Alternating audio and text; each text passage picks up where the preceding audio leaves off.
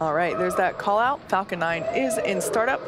At this point in time, stage 1 and stage 2 are beginning to pressurize for launch. LD, go for launch. And there was our final go for launch today from our launch director. At this point in time, as we approach T-minus 30 seconds, all systems are go for launch. T-minus 30 seconds. Let's listen in to the final countdown.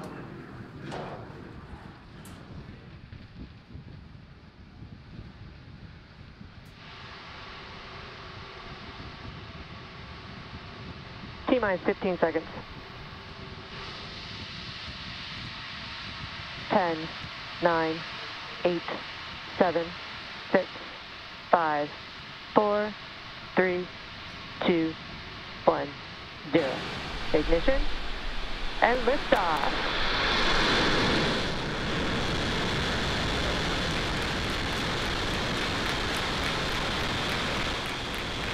Vehicle's pitching downrange. Gear pressures are nominal.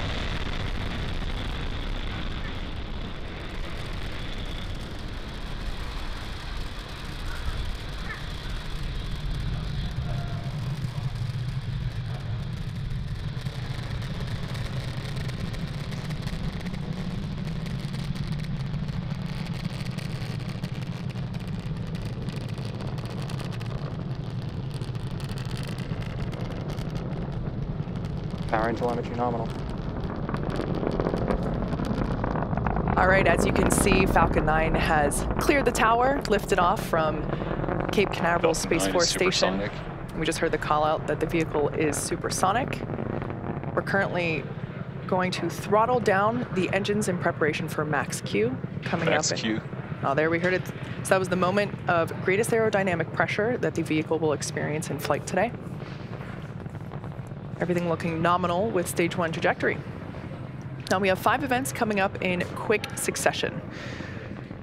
MECO, or main engine cutoff, stage separation, stage 1 flip, second engine start 1, and the boost back burn. And you can follow along with those events there on the timeline at the bottom of your screen. Beautiful view of the Florida coastline. Main engine cutoff coming up in just under 30 seconds. As I mentioned before, we will be attempting to land the booster back on land at landing zone 1. This is known as return to launch site, as opposed to a drone ship landing.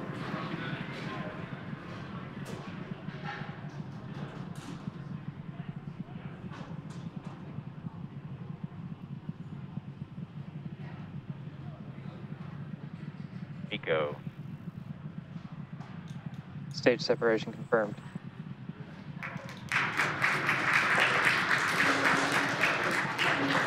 Back startup. Stage 1 boost back startup. So you can see there on the right-hand side of your screen, second stage MVAC engine has ignited. The first stage on the left-hand side is performing the boost back, which, as you saw just moments ago, the first stage flipped itself over and is now making its way back to the coast of Florida.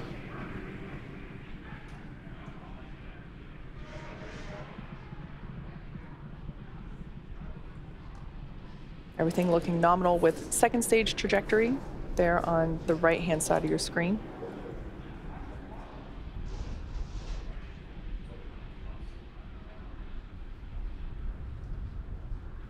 Stage 1 boost back shutdown. All right, so there we heard the call out that the boost back burn has concluded. That was the first of 3 burns that the first stage will perform today. And we can see the grid fins beginning to deploy there on the left-hand side of your screen. The next event we have coming up is fairing deployment.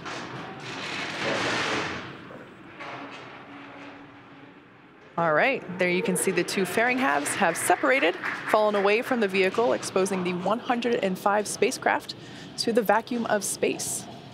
As a reminder, we will be attempting to recover these brand new fairing halves once they make their way back to Earth. We're currently in the first of 2 MVAC burns. This first one will last until T plus 8 minutes and 26 seconds, about another 4 minutes from now.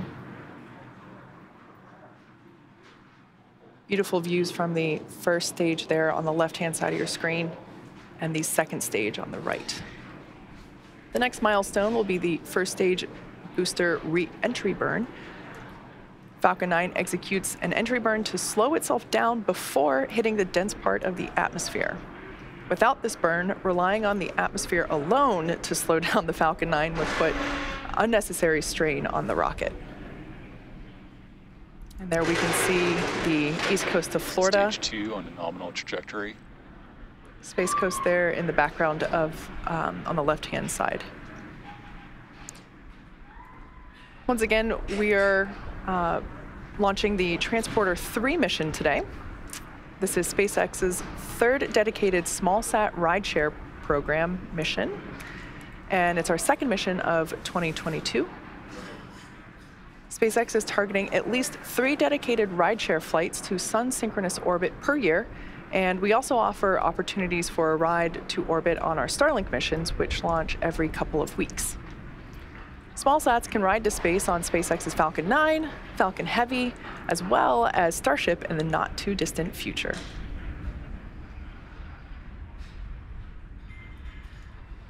On the left-hand side of your screen, we can see those grid fins have deployed.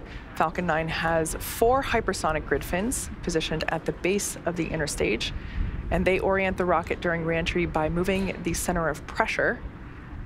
We can also see some white puffs of gas coming off from Falcon 9. Those are cold nitrogen gas, which help with attitude control. After first stage landing, the second stage will cut off its MVAC engine and relight it approximately 45 minutes later for deployment of all 105 spacecraft. As for first stage, its next event is the entry burn. Stage 2 FTS has safed. Stage 1 entry burn startup. And there on your screen, we can see that that entry burn has begun. Once again, this burn is designed to slow the booster down as it returns through the dense part of the atmosphere. Stage 2 on nominal trajectory. As we just heard there, Stage 1 entry burn shutdown. Everything continuing to look good with second stage. As I mentioned earlier, we'll be attempting to recover this booster for the 10th time today, and we're targeting a land landing at landing zone 1. The first stage has just one more burn left, the landing burn. FTS is safe. It begins just before touchdown and provides the booster a soft descent before landing. About the same time that Falcon lands, we are expecting SECO, or second engine cutoff, 1 of our second stage. Just a few seconds away from landing. Stage 1 is transonic. Vehicles traveling around 900 miles per hour. Really puts the deceleration into perspective. In the span of less than a minute, we'll have reduced from twice the speed of a jet Stage 1 landing burn. all the way down to 0 as the rocket lands. There's a view on the right-hand side. Stage 2 in terminal guidance. Of the landing back at landing zone 1.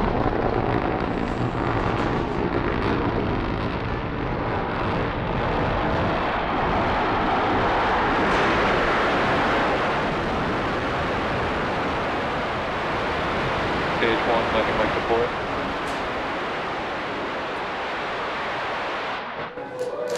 Stage 1 landing is confirmed. As you heard from the call out there and from the cheers behind me, we have successfully landed this Falcon 9 for the 10th time. It's also the 102nd recovery of an Orbital class rocket. Nominal parking orbit. All right, so we just heard there, second stage had a good orbit. So we cut off or shut down the MVAC engine on the second stage. And as we just heard, we had good orbit. So we're now going to coast for the next 45 minutes or so while we wait for second engine start 2, or SES2. We'll see you back here at around T plus 55 minutes.